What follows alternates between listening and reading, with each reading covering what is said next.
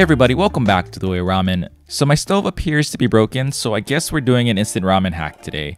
And this actually kind of works out because I've been in the mood to try to figure out how to make a lemon shio ramen.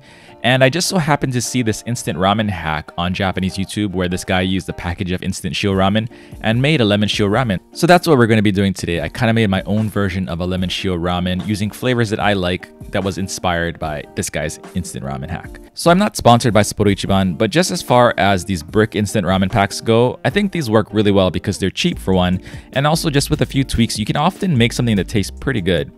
The Shio Ramen pack comes with the noodles, the soup packet, and also some ground sesame seeds, and I'm going to be using all of these things to kind of build my flavors around this. So to start things off, I'm just going to mince up some red onion here and then get this soaking in some water. We're going to be using these for a topping, so the water should help to draw out some of the harshness of the raw onion.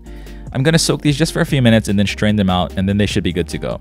Next, I'm going to slice up some lemon as thinly as I possibly can. The thicker that these slices are, the stronger the lemon flavor is going to be in your soup, so you probably want to use a mandolin or something like that to get these things as thin as possible. And for the last bit of prep, I'm just going to grate 1 clove of garlic and then add that into my bowl with about a tablespoon of olive oil. The olive oil and the fresh garlic will kind of act like a pseudo aroma oil here. And then I also added the soup packet right into the bowl because why not? It's like a tare, right? So all that's left to do is just cook the noodles. So I followed the instructions on the package. I brought 500 milliliters or 2 cups of water to a boil and then cooked the noodles for 3 minutes. And when the noodles were done cooking, I poured the water from the noodles into the bowl and mixed everything together to make the soup. And then I added the noodles into the bowl just like regular ramen, and then I topped with the lemon slices, some Eric Bent style sous vide chicken breast chashu, which you can learn how to make in the previous video, the red onions, and then I sprinkled some of the sesame seeds that came with the ramen. And that's my twist, my take on an instant lemon shio ramen. This is super easy to make, and this was actually pretty tasty. I personally really like the classic shio dare flavor profile, which is pretty commonly used in Japanese home cooking. It usually consists of salt, green onions, garlic, lemon, and sesame oil. It's really refreshing, and I think it pairs really well with chicken, so I kind of wanted to make a bowl that gives off those feels when you eat it. I think overall this was a pretty successful attempt, but maybe I didn't need the whole soup packet because it did get a little bit too salty, and I also sliced some of the lemon slices a little bit too thick, so the lemon flavor was just a little bit too strong as well.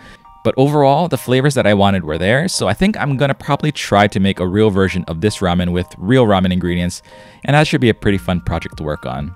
I just need to figure out my stove situation though, but I guess I do have a lot of extra frozen stock from the Keizo video and the Taishoken video, so I guess I'll just be using some of those.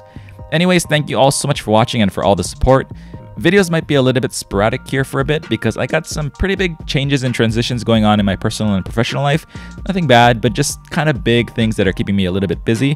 So I'll try to find time to make some videos for this channel, but they will probably be shorter videos, more focused videos on like a topping or something like that, or instant ramen hacks, just until I can kind of get things settled again.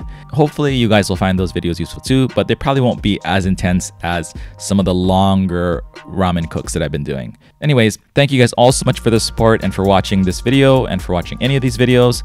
I'm truly grateful, super humbled, and I'll see you all in the next one. Peace.